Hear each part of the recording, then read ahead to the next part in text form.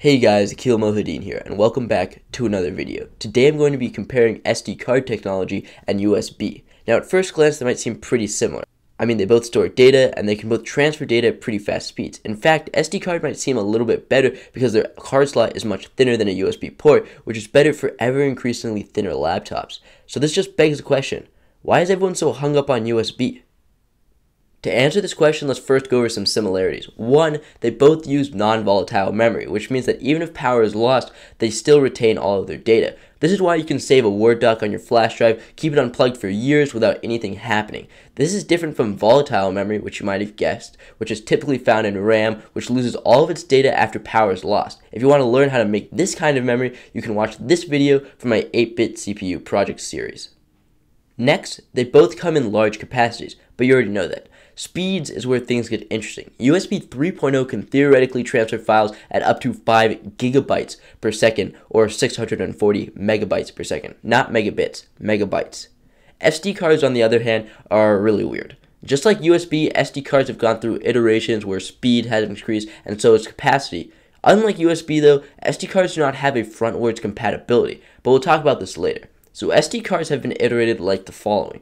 First, there was SDSC, standard capacity. After that, there was SDHC, high capacity, which introduced in 2006 had a maximum file transfer rate of 25 megabytes per second and a max capacity of 32 gigabytes. In 2009, SD was upgraded again, but this time to SDXC, where the XC stands for extra capacity. This one had a max capacity, theoretically, of 2 terabytes, and it also used exFAT as file system, whereas in the past, it was using FAT32.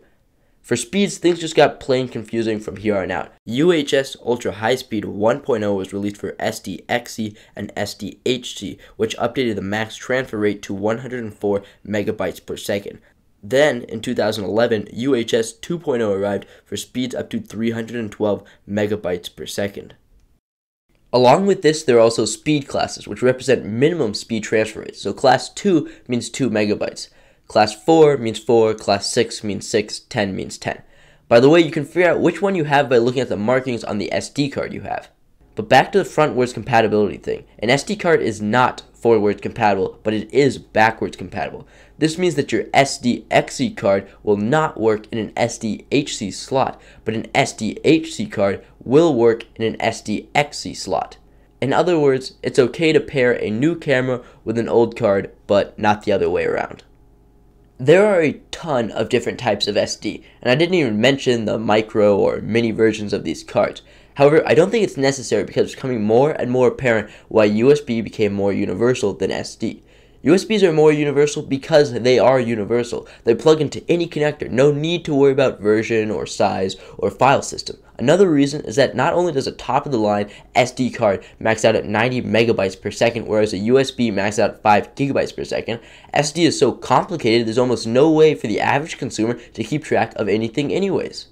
Now it sounds like I just hate SD because I'm ripping on them so much, but that's just not true. SD did some great things. Before SD, certain cameras would only work with certain interfaces, which was beyond confusing. So if you were ever buying a camera in, say, the 2000s, you would have to sort out whether you wanted compact flash, memory stick, smart media, etc. And only one of those would work with your camera.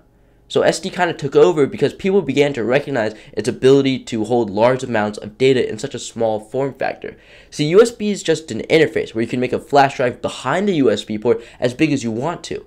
Whereas SD has the difficult job of trying to cram as many transistors as possible into this tiny 32 by 24 millimeter super thin rectangle. So to summarize, is SD confusing? Yes, but it's definitely simplified the process a whole lot for the average consumer. But USB is still faster and simpler. Please like this video if you liked it and subscribe to see more like this. My name is Akil Mohideen and I will see you guys in the next one. Bye.